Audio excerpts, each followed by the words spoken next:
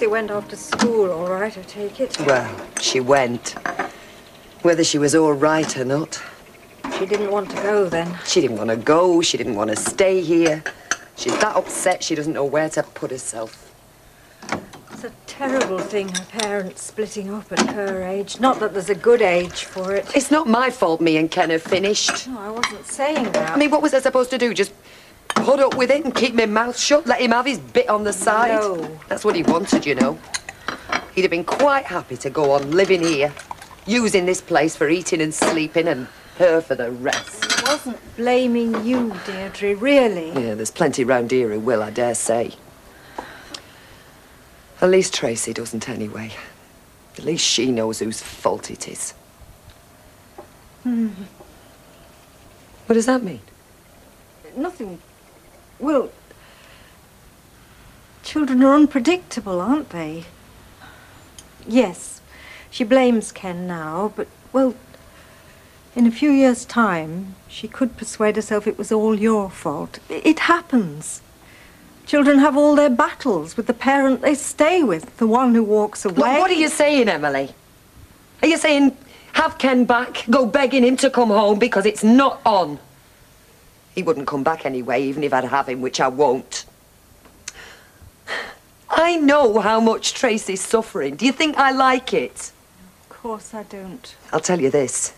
She's not going to go short of anything if I can help it. I am not letting Ken get away on the cheap. He can walk away, but he is not leaving us on the breadline. I hope this isn't going to turn into a dreadful battle. If you can, try to avoid that, Deirdre. Because you're the ones who'll suffer the most. You and Tracy.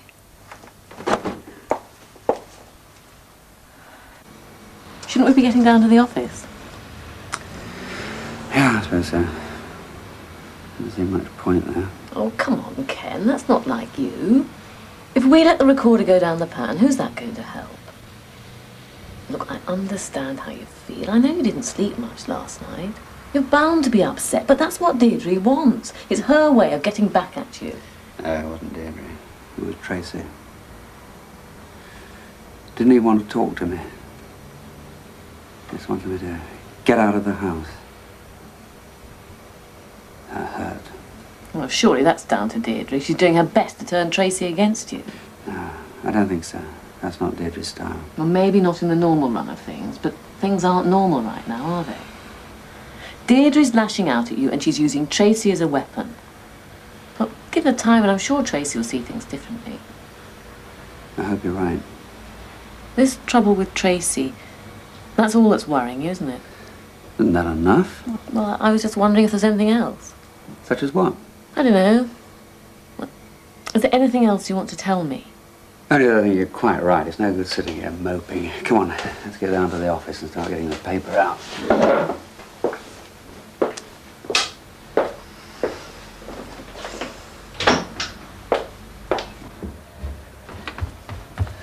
Right. Are we fit? We don't want to be the last ones to get there, you know. What do you think? My word. My word. Hey, I tell you what, when our Sandra clocks you, she'll realise her dad's not short of a bob or two. But do I look okay? Okay.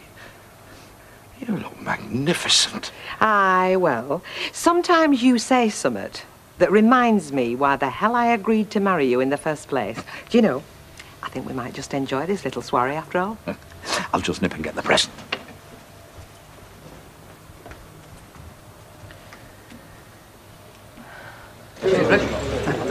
Morning. Place a bit of police, Cedar. Hey, fancy a drink? Please, driving. Some is like driving. I haven't got a flaming car to drive. You've not got it back yet? Go on then, you might as well have one, haven't you? Go on, I'll have half of you, go on. Half a bit of police. Right. You know why the police are keeping it, don't you? No. They still think I was driving it. They think it was me knocked down that cyclist. Nah, mate, it's the police, innit? They always take the time. Don't call them plug for nothing, do they? Well, they're treating me like suspect number one, I'll tell you that. Right, come on, we're off. Hey, look, $1 million. Yeah, well, I dare say it's cost me somewhat approaching that over the years. Still, it's well worth it. Now, we won't be long, Jack. We should be back in plenty of time for opening this evening. Yeah, but they might want us to stop on a bit late, you know, so if they do, you two can come, can't you? Oh, of course we can. You go and enjoy yourself. Right, thank you. Go on. Hey. It's all right for some in it. Day out mingling with your posh relations. Oh, it's all right if you've got some. Aye. Nearest we ever had to a posh relation was my Uncle Cedric. He used to go in the backyard to break wind. Swore it was the test of a gentleman, you know. How sweet. Got another drink, lovey? No. Could you do me a favour? If a man about town on the elderly side called Mike Baldwin comes in, would you tell him I got tired of waiting? Yeah. I heard the news. I thought I'd better come and have a word. Look, Mike, Can I come in?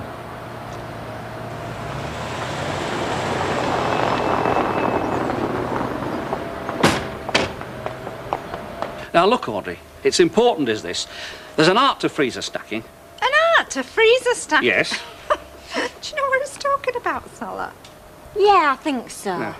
Well, I'm glad somebody does. As far as I'm concerned, it comes very low down on my list of things that are important. Well, anyway, the thing is, when we get a batch of frozen stuff delivered, and I'm out for whatever reason, we don't just chuck it in the cabinet, do we? Yeah, if you look. No, look. Supposing it is a Black Forest gatto. What we have to do is, we have to lift the Black Forest gatto that we have in stock up from the bottom and... And you bring it up to the top? Exactly. Right. And that way we don't get lumbered with a load of stuff that's gone past its sell-by date. There ought to be a law, in my opinion. Fellas ought to have their sell-by date tattooed on their heads where we could all see it. Alma, oh, am I glad to see someone who doesn't want to talk about frozen food. I might just as well talk to myself. Oh, I was listening, Mr. Roberts. Honestly, I was. Well, what can I say? Don't say anything. In fact, I'd sooner you didn't. I've got to, because the minute I heard it took me straight back. You know what I'm talking about? No, I'd sooner you just left it. All right, but just tell me one thing. You and Ken splitting up, has it got anything to do with what happened? You know, between you and me? No, it's got absolutely nothing to do with that. Ken's got a girlfriend. Yeah, I know. Listen, I'll be honest, I couldn't give a damn what happens to Ken. I always thought you were wasted on him anyway. But I'm genuinely concerned that you're hurt. If I can do anything, I will. No strings, nothing up your sleeve. If you want anything, just say, okay? Sort of things I might need, you might not be able to give me. I doubt if anybody could. Just bear it in mind, all right? There was one other thing I wanted to say. Well, it's a bit of advice, really. Get yourself a good solicitor. Now, I know a No, bloke... it's all right. I've already got somebody. Oh, have you? Because when Ken finds out that leaving home costs money, he'll... Oh, this girlfriend, has she got any? No, I don't think so. No, in fact, I'm sure she hasn't. Yeah. Well, when he finds that running 2 homes costs a bomb, he'll try and economise. On you and Tracy, if you let him. I don't think Ken would do that. Well, you didn't think he'd ever shack up with another woman. And he has. What about that lot, then, eh? I tell you, no change out of $500,000, not round here. You can see all the ledge from the back garden. Yes, you told me. Right, well, come on, then.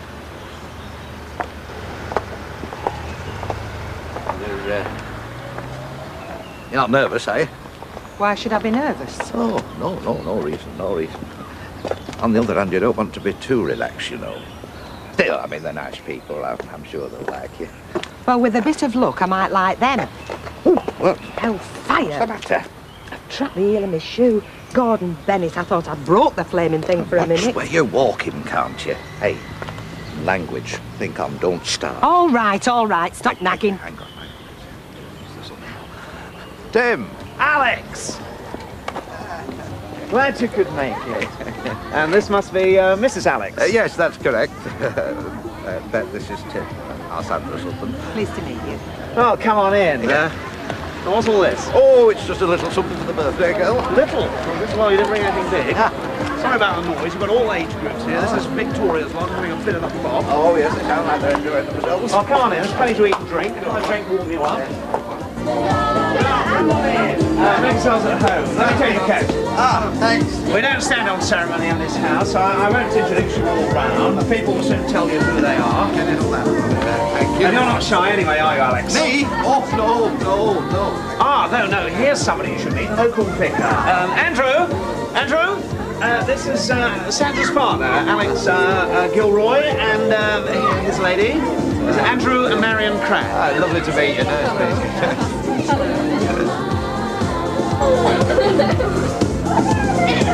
Nice to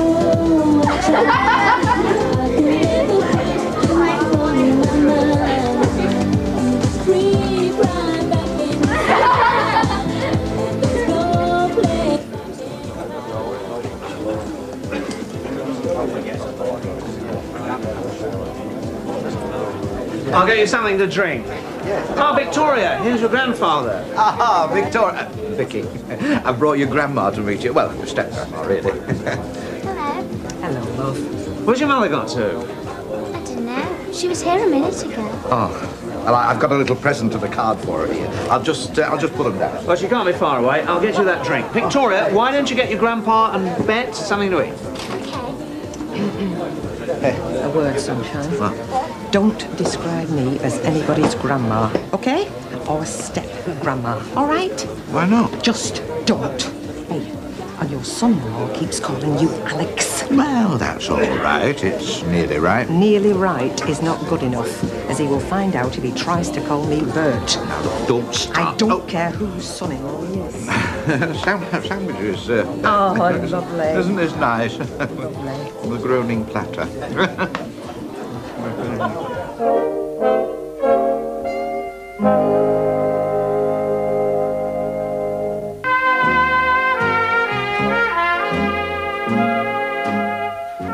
Come on, Sandra, he's your father. You invited him, you talked to him. I didn't want him here in the first place.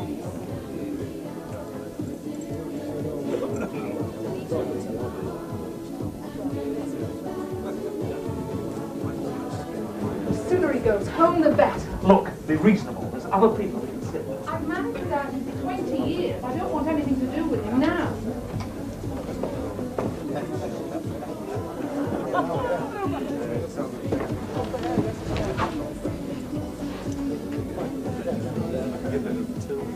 That's his wife. Oh, God. Think she heard us? I couldn't care less whether she did or she didn't. Okay, I'm not asking you to do it for him. Do it for me, or for Vicky, or for your guests. But let's not have a scene. Hey up, Fuzzy's in. Ah, Mr. Brennan. I hope to find you in here. I've just come to tell you that as soon as you like, you can come and collect your vehicle. Oh, well, that's good, isn't it, Son? I mean, it's his livelihood. He can't work without a car. Well, you've had it long enough. Have you got anywhere with them two lads, the pair that stole it? No, we haven't. All we've got is what you told us. So what I'd like to ask you is, now you've had time to think, is there anything else you'd like to tell us? I've told you what happened. I've told you everything.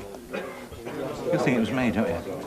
You think I knocked down that cyclist and I'm just making it up about the catalyst? We have to investigate every possibility, Mr. Brennan. It's our job. He's right, Tom. He's got a job to do. He's just saying he thinks it was me. You didn't say that. As good as. But why don't you get out after that lad, the one I described in the green anorak? Well, I won't keep you any longer. Oh, one thing, though. You'll be relieved to hear that the cyclist's out of danger. Oh, that is good. I'm relieved to hear, you see? He thinks I've got him on my conscience. Pleased to hear, then, if it makes you feel any better. Afternoon, Mrs. Brennan. What did you have to go picking him up and every little bit he said for? Because he thinks I'm an hit-and-run merchant and a flaming liar. That's why. Yes.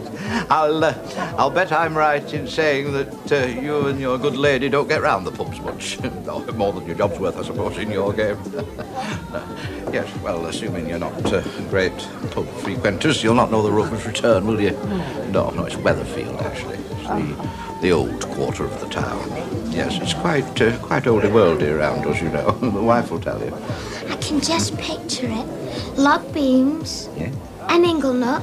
Log fires. Yeah, yes, well, that's the feeling that we like to feel, that we, the birthday girl, here she is. This is my little girl, Bet, I've told you so much about. Sandra, this is Bet, your my wife. Hello. I'm pleased to meet you. Sorry I wasn't here to meet you when you arrived. A headache. Yeah, well, you'll have been overdoing it, you know, all the work preparing for this do. You want to go and lie down, you know, till you're feeling a bit better. No, I'm fine now, thanks. Oh, good. Well, in that case, here's your card. Oh, thank you. Yeah. And, lovely, isn't it? And your present. Oh. Not open it. They're really going to love this. Yes, bet shows, you know. Yeah. What do you think of that? Eh? Where are you going to put it? I don't know. I'll think of somewhere. Oh, come on, let's have a drink. Yes, I think I need one. Yeah.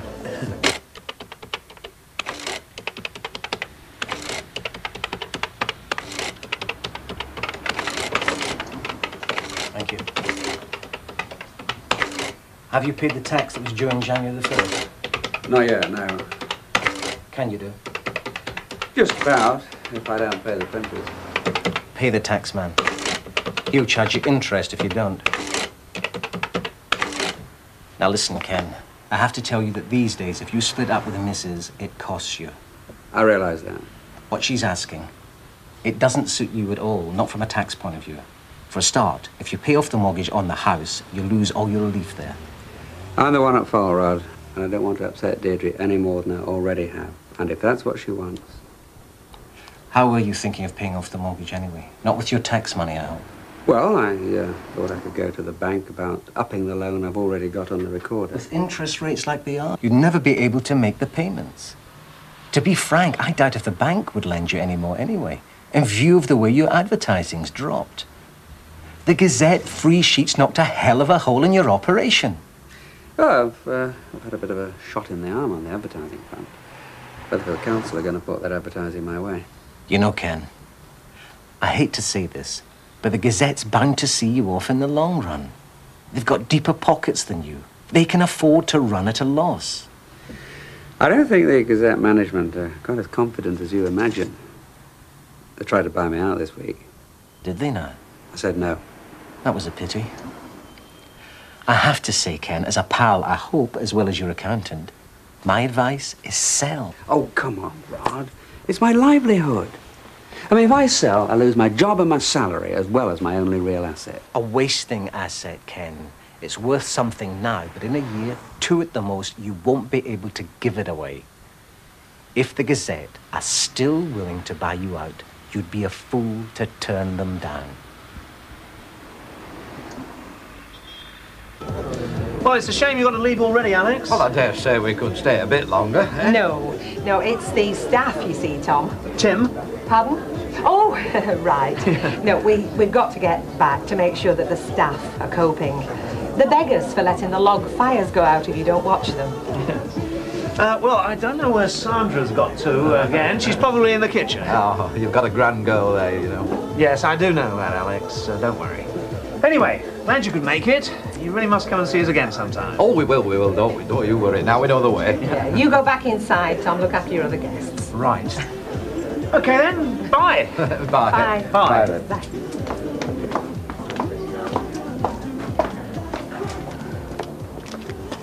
Just get me home. I don't know what we're rushing off for. I know you don't. Went off very well, I thought. Yeah. I mean, it could have been very tricky. God help us. And don't think I didn't notice you calling Tim Tom. Because I know you, and that was deliberate, and I thought that was rather petty. Well, he shouldn't have kept calling you Alex. And you should have told him. Oh, I've done it again. Oh. Oh. What you doing, woman? Get me home.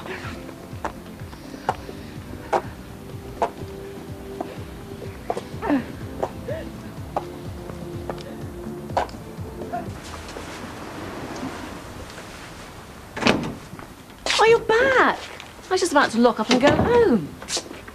Now we can go home together. Yes. No. Let's go to the wine bar for a drink, and then we'll go out for dinner somewhere nice. Can we afford it? We're doing it whether we can or not. Right. We'll throw caution to the winds. Anyway, I think we can afford it. While you were out, I sold 2 more adverts, including a half page to the Weatherfield Building Society. You're very keen, aren't you? Well, of course I am. I love it, Ken, working together. I don't care how difficult it is. I think it's great. It's our future, and I love it. Come on, you can take me for that drink.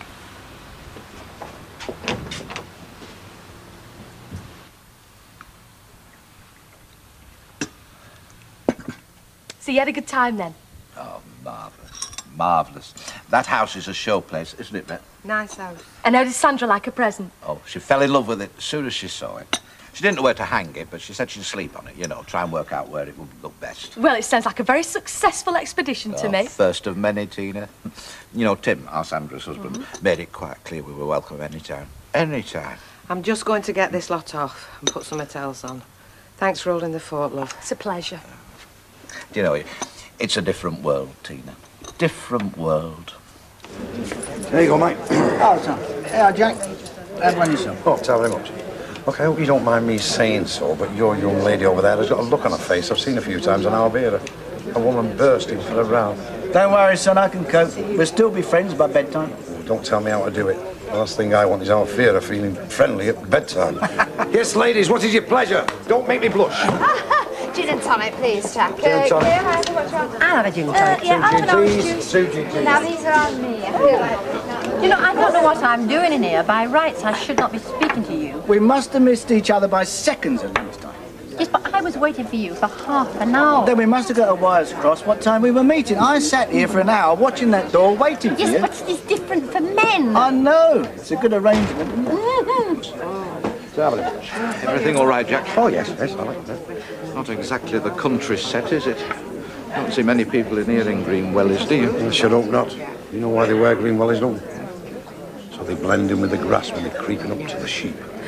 Well, at least he can get back to work, Ivy. I mean, that's the main thing. I've got to get car repaired first. That's where he is now. He's got a pal of his sorting it out so he can get it back up road quick. Well, it's nice of the police to let him have it back. Nice? Don't know, you said that to go blaming man. I know it's a shame about the bar, lads. I remember when my marriage broke up. I mean, I know how Deirdre must be feeling. You went through it yourself, didn't you? Well, in my opinion, she's better off without him. I never had any time for Kim Barlow. Oh, no, but I mean, you've got to feel sorry for Deirdre. She should have given him the push years ago. Come on, lovey, it's your favourite. Look, even if you're not very hungry, you must try and eat something.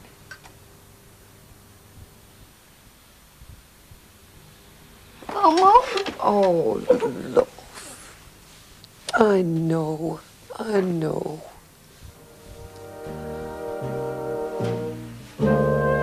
Stay with us here on Plus for more soap drama after the break. And on Saturday, don't forget that we've back-to-back episodes of Magnum. It's a non-stop Saturday from 12 noon here on Plus.